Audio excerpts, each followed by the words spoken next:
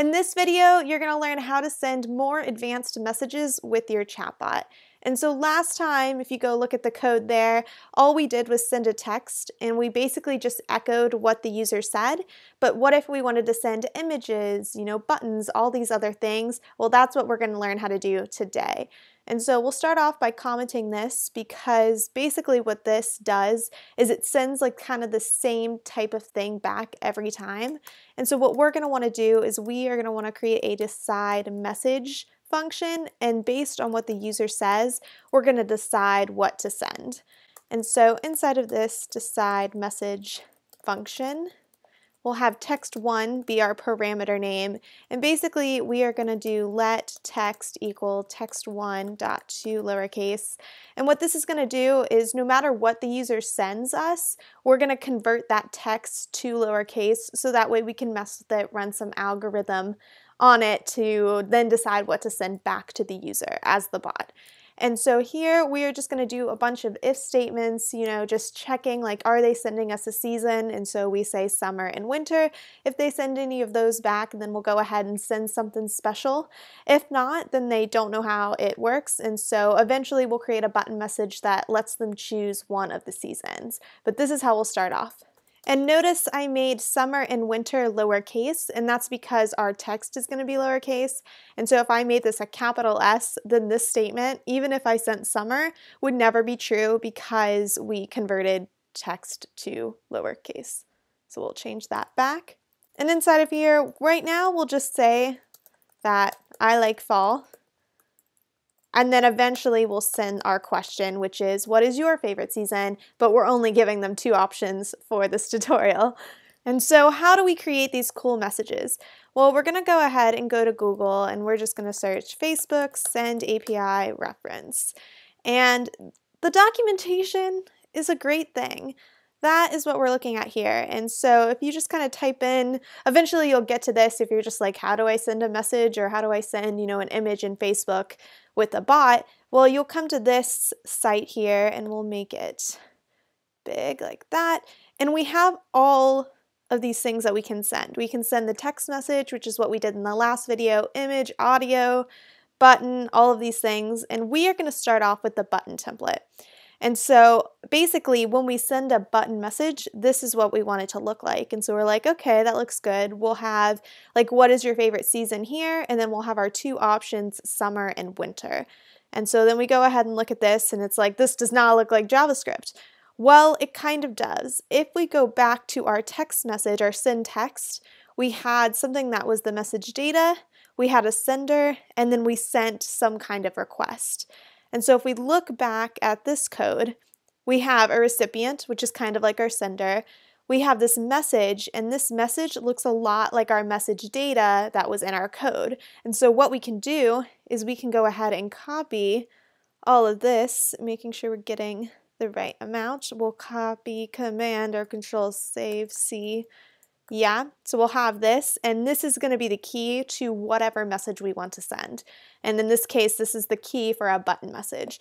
So we'll go back here and we're going to create another function that's basically going to send a button message, and we'll have a sender and we'll have some text, and this text will be whatever is at the top here.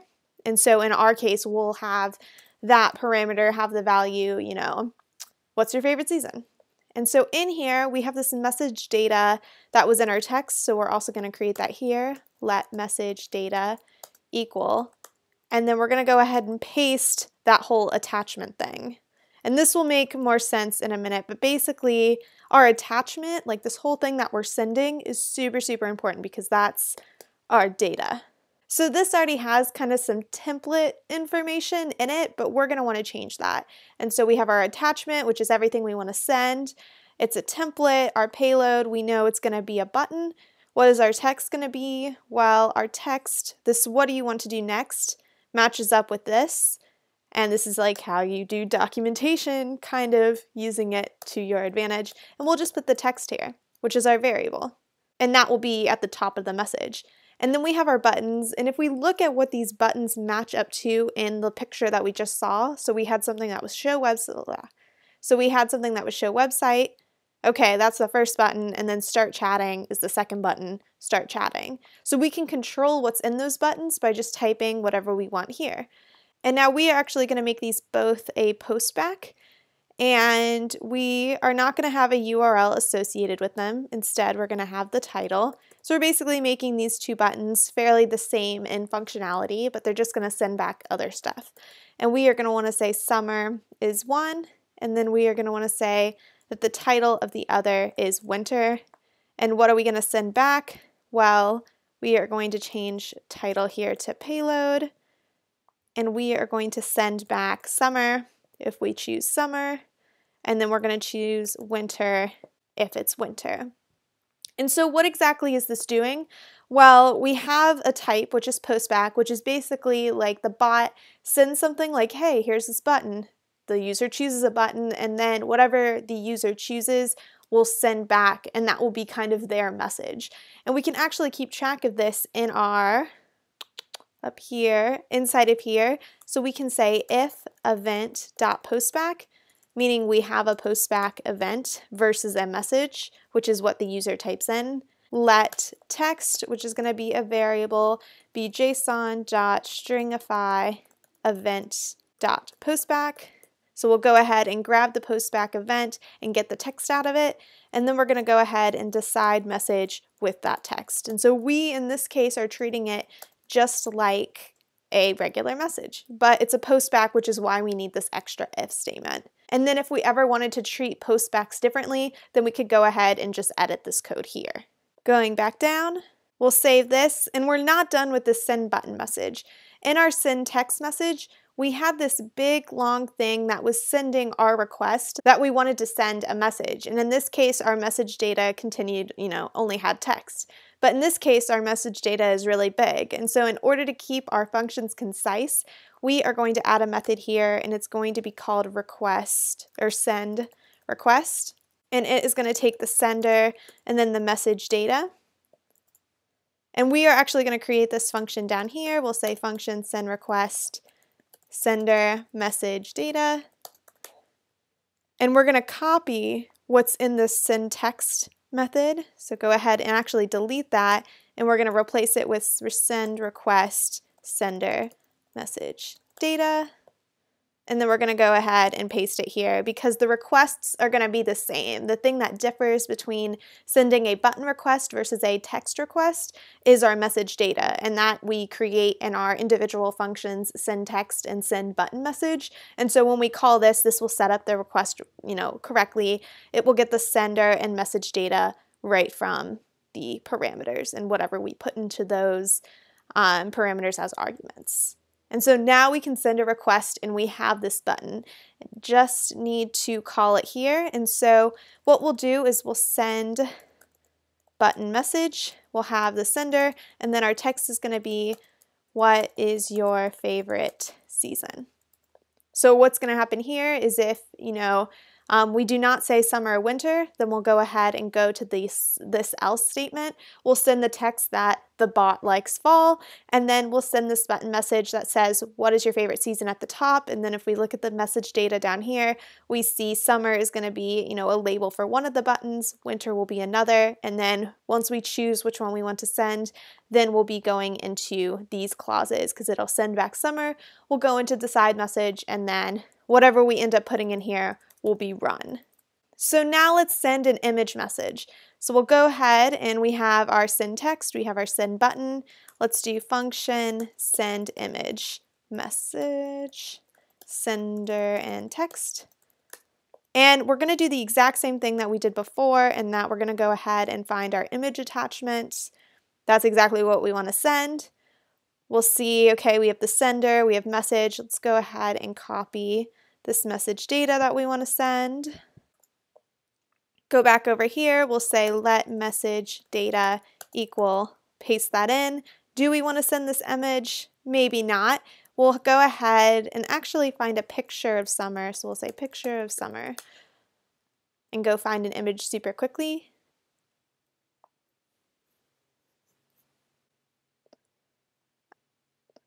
We'll copy this link, go back over here, and just paste it here.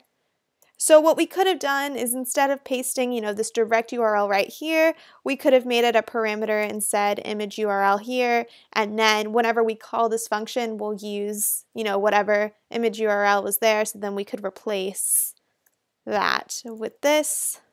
You could do that, but for the purposes of this tutorial, we are only using this for the summer, and so we'll go back up and we'll say send an image message for the summer. So we'll have sender, and we don't really need the text in this case.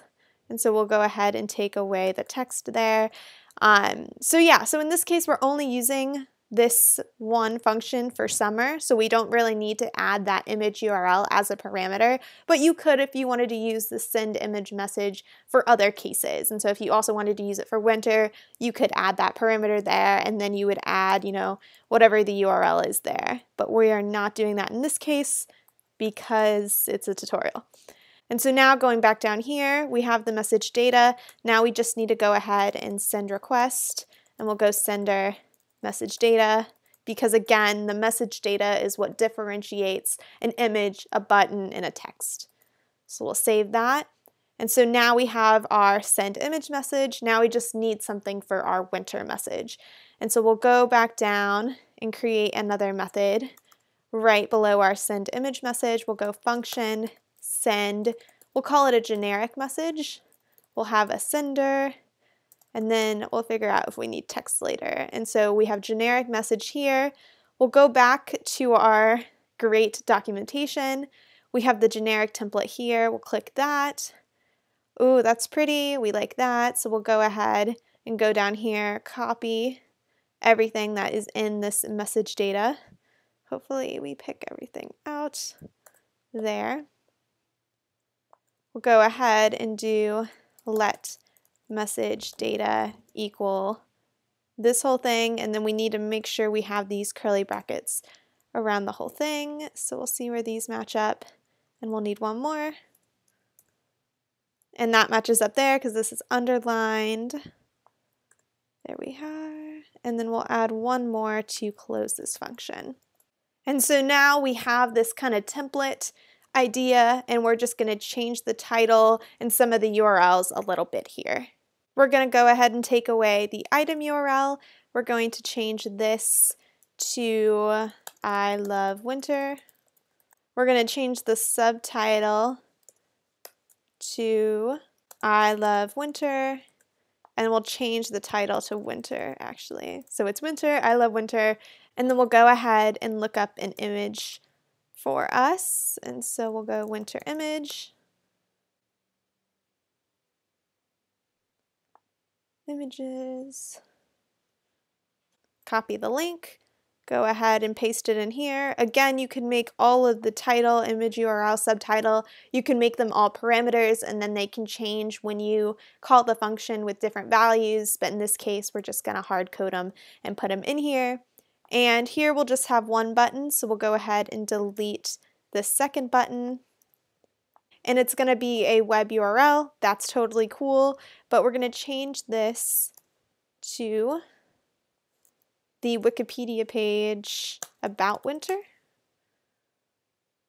So we'll click this, copy the URL, and this will be, when you click the button, it will take you to this website instead of sending a message back. And we'll change the title of this button to more about winter. Save that. And now our message data is complete, so we'll go ahead and send a request with the sender and the message data. And save that. And then we'll just go ahead, go back up to our decide message. And so if the user sends winter, either from pressing the button or typing it in as a text, we'll go ahead and do send generic message, and we'll just have the sender because the rest of the content is hard-coded in this case. Of course, you could add the parameters, so then you could have different values for like the image URL, all of that stuff, but this is it for now. And now that that's all done, we'll go ahead and put this on Heroku. So I'm going to go to my command line here, and we're going to cd into our chatbots folder. We'll go git add dot. This was all covered in the last tutorial on chatbots, and so if this looks a little weird, go ahead and check on that. We'll say adding message types. We'll go get push Heroku master, because that's where we're pushing it up to. We're pushing it up to the cloud. Let's go check it out and try to send a message. Okay, I like fall. What's your favorite season? In this case, I could either press the button, so I'll do that here, and it should send me back a picture of summer, which is what our image URL was. And so, yay, summer. If I chose winter, it would send me back a picture of winter, and it's loading here, and we say winter, I love winter, da-da-da. We'll click this. We have more about winter, and this is the Wikipedia page we set up. And so all of this seems to work pretty well. I could also type in summer. We'll do this one lowercase to see what happens, and I also get that picture of summer. And so going back to the code, we'll see exactly how we did this. Basically, our decide message function was key. We converted the text to lowercase. If we know our text included summer, we sent the image message. And so if I said summer is awesome, we'll still send back that summer image because we're looking at includes. Does it have this input versus does it match this input? Then for winter, we sent text includes winter. We'll send back the generic message. And so we'll say winter is great. And it will send back the generic message with the image we set, the title we set, and then the subtitle and the button link thing. And then if we said anything else, we got the text, I like fall, and then we sent back the button message with the 2 different seasons as buttons.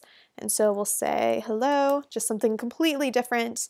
I like fall, what's your favorite season? And then the cycle starts again. So this is a really good start if you wanted to build some kind of summer weather type of seasonal app. You could do it just like this for Messenger. And now you know how to create a Facebook chatbot. And so I'll see you next week with a new video. See you then.